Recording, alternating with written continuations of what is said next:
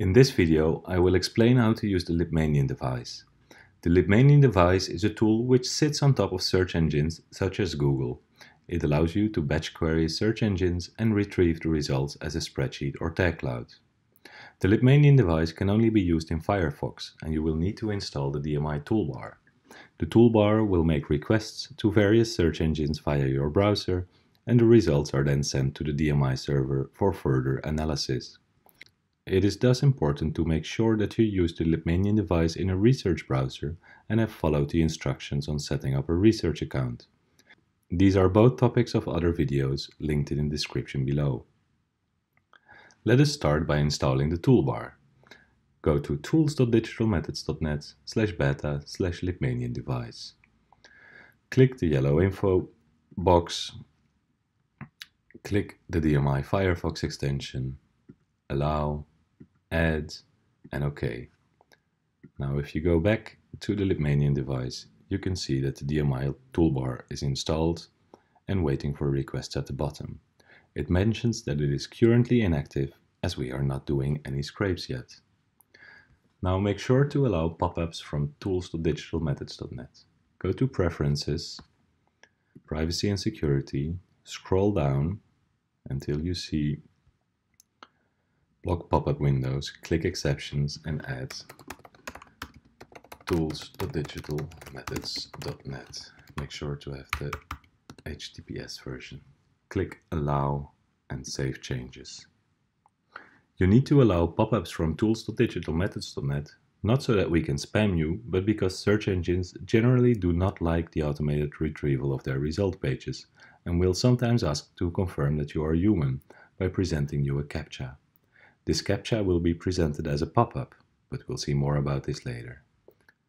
Now we can close the Preferences window and go to the Lippmannian device. The Lippmannian device presents you with two big input fields for which the tool will do requests on your behalf. The first field allows you to input URLs, and the second allows you to input queries.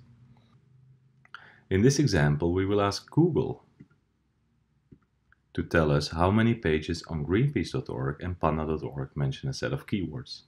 In the first field, we thus put greenpeace.org and panda.org. URLs entered in this input box should always start with HTTP, HTTPS or www. Note the little checkbox which says only query discrete sites. This checkbox is enabled by default, and when you input deep links, it will automatically shorten the URLs to their host names. In the current example, we entered host names, so nothing is changed. If, however, you want to query individual URLs for the presence of a term, you will need to uncheck this box. The next option allows you to specify whether the tools should generate tag clouds. As we do not only want the list of Google results, but also the subsequent analysis, we'll keep the default settings to generate tag clouds. In the second input field, the one which says enter keywords one per line, we will enter a series of queries. Let us start with the query forest. To make sure that Google will return pages with that specific term, I have put the query in quotation marks. If I would not do that, Google might offer pages which only contain synonyms. For example, it might return results for the query woods too. Let me add another query. Each new query request to Google should be put on a new line. I will ask Google for pages mentioning climate change or global warming. Here I have made use of a more advanced query. It is still one query request to Google, but will return pages containing either of those terms. For more information about query formulation, refer to the link pointed to above. Our wiki lists various query considerations for various search engines. Having defined our URLs and queries, we're almost ready to retrieve the results from Google. First, we'll have to set the number of results we'd like to retrieve from Google. Keeping this at the default of 100 is almost always the best option, as search engines generally allow for a maximum of 100 results per request to be returned. Note also that search engines will never give you more than 1000 results for a single query, although they may have many more. If you increase this number, you'll thus have to do more queries to the search engine and are more likely to be blocked or to have to fill in a lot of CAPTCHAs. Next, we'll have to name our result file so that we can recognize it later. I will call it forest and global warming. As you can see, there are many different search engines that can be queried this way. Currently we have Yandex, Google, Bing, Yahoo Japan, Naver, Baidu and DuckDuckGo. Each of these engines can be batch queried through the search engine scraper or the Lippmannian device and can produce data in both tabular form and tag clouds. For this example, we'll select Google, after which we can specify a set of advanced options specific to the Google search engine or any engine we have selected. Clicking the advanced options shows you the same options you would get when clicking advanced options on a Google search page. Note that by default google.com is searched, but that you can specify any of the local domain Googles here. Depending on your research needs, you might need to adjust these settings. We'll keep the default settings and start the scrape by clicking Scrape Search Results. Right now the tool is querying Google. The DMI toolbar at the bottom of the screen will show some activity, and in the process log you can see which query the tool is doing. Right now it's querying forest inside greenpeace.org. You can see that the Lippmannian device retrieved 98 results from Google, but that Google indicated there is a total of 16,100. As the first result page didn't return 100 results, the second page is queried so that the next two results are found as well. Continuing, we can see that the tool is querying climate change or global warming in greenpeace.org and forest in panda.org.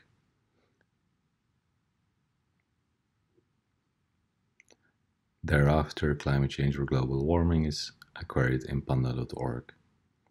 And to ensure that you get all results, do not close your browser window or laptop before the scraper indicated that it is done. Once the queries are done, the tool will start analyzing the results and create a variety of tag clouds. We will return to this in a second. Let us first take a look at the raw results. If we go to the output menu at the top, we can select whether we want to see the results in CSV, text or as a tag cloud.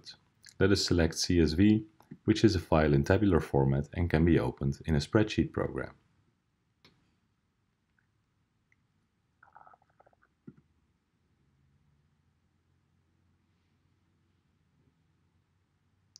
The fields in a CSV file are separated by a tab, so that's what we need to specify. Et voila, here are the 100 results for forest site greenpeace.org, 100 results for climate change or global warming in greenpeace.org, and the same for panda.org, forest and climate change. The spreadsheet lists the result number, the search engine which was queried, the actual query, the article title, the article URL, the article description of each result, the total number of results as indicated by the search engine, in this case Google, for this specific query. If a page has a date attached, the date will be here, and there will be a file type if it's recognized, and there will be a timestamp. And a timestamp is basically the date, if it's recognized, converted to Unix time, the number of seconds since the 1st of January 1970. Let us quickly compare this with what we queried on Google. So if we scroll back up in the process log and we click the URL, in this case we are returned or greeted with a CAPTCHA. We need to indicate that we're not a robot to see the Google results.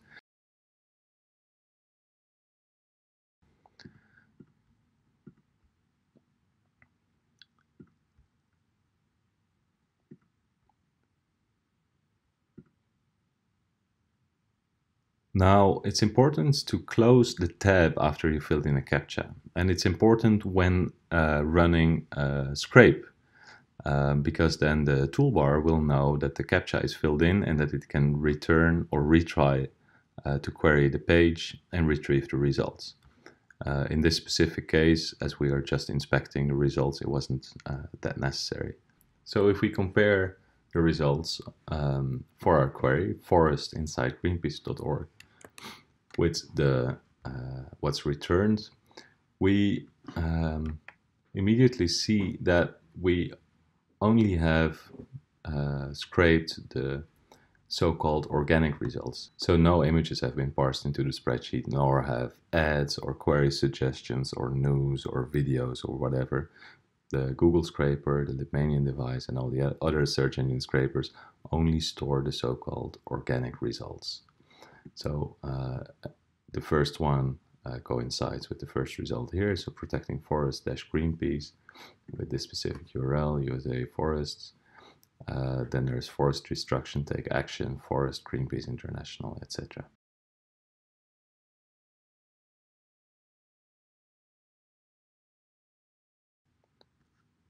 Returning to the tag clouds,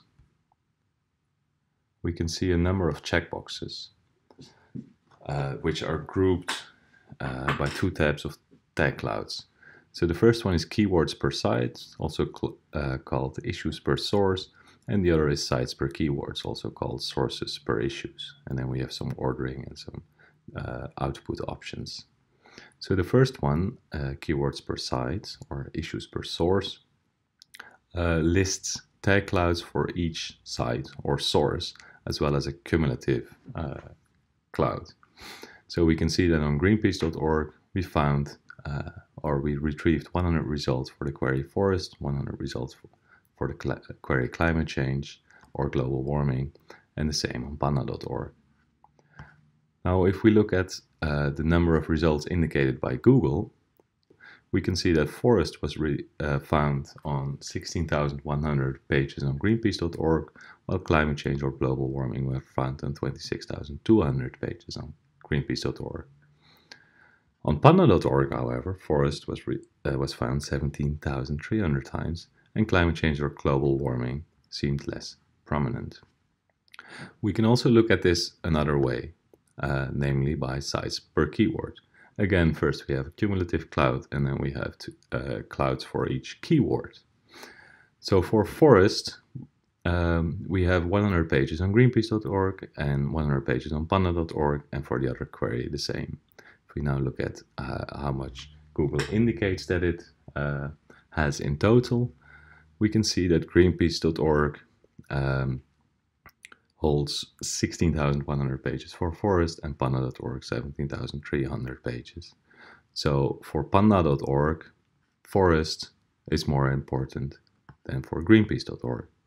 Whilst if we look at climate change or global warming, we can see that greenpeace.org gives much more prominence to the issue than panda.org.